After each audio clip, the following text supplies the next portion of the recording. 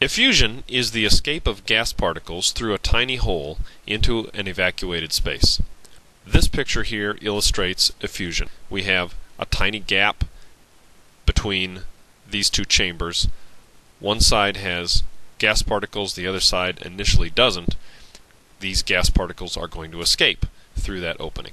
There will then be a net movement of gas particles to the right here. Now there might be a few that end up on the right side and then end up sneaking back to the left, but there will be more moving from left to right than back from right to left.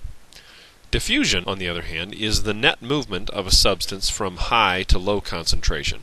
So in this diagram we have a relatively high concentration of particles on the left and a relatively low concentration of particles on the right.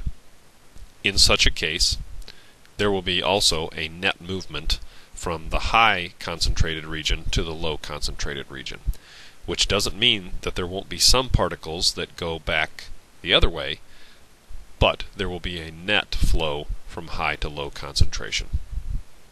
And as we talked about in previous lessons, whenever gas particles are moving, that is, in this case when they are effusing or when they're diffusing, the more massive gas particles on average are going to be traveling slower at a given temperature.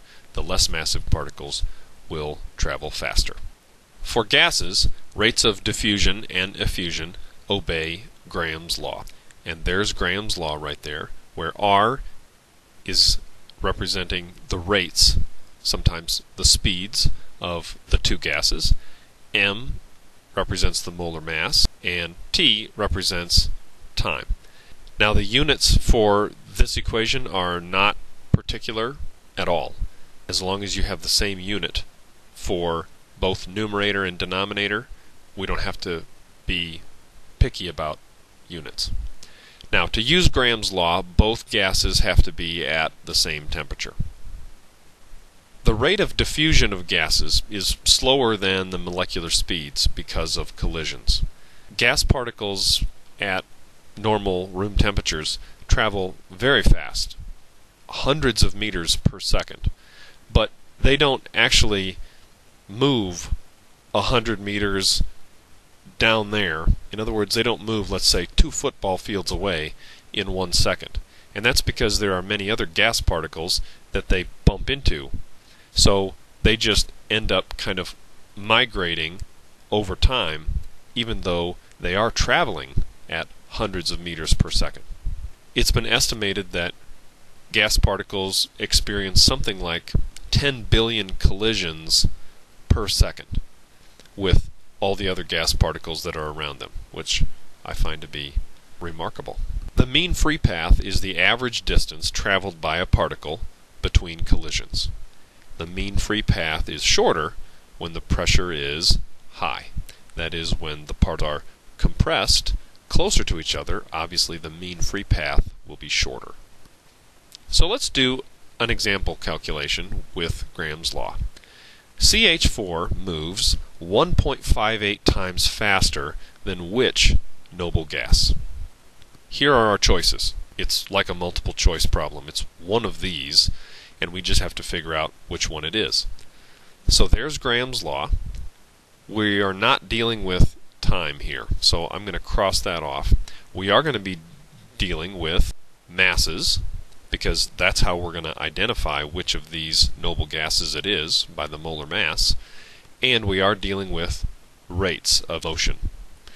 Let's find the molar mass of methane to be 16 grams per mole, and we're told that these particles on average are traveling faster, which means helium is out, because helium is lighter, having a molar mass of only 4.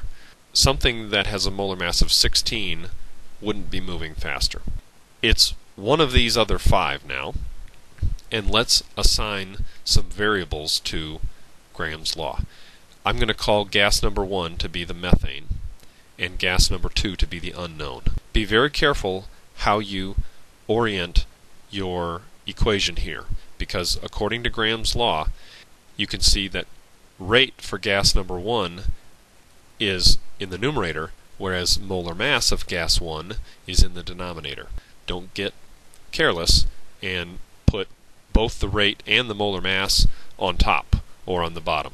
Okay, so you can see on the right here, I've got the rate of methane in the numerator and the molar mass of methane in the denominator. We don't know the rate at which methane moves, nor do we know the rate at which the unknown moves. But we know that methane moves 1.58 times faster. So I'm just going to assume that the unknown moves at a rate of, say, 1 meter per second, which means that methane would move at a rate of 1.58 meters per second. Or if you don't like that, you could say, well, let's assume that the unknown moves at a rate of 100 meters per second, then the methane would move at 158. In any case, it's not going to change what you need to do. Let's get rid of the square root sign by squaring both sides. Let's solve for the mass of the unknown, and we get about 39.9 grams per mole.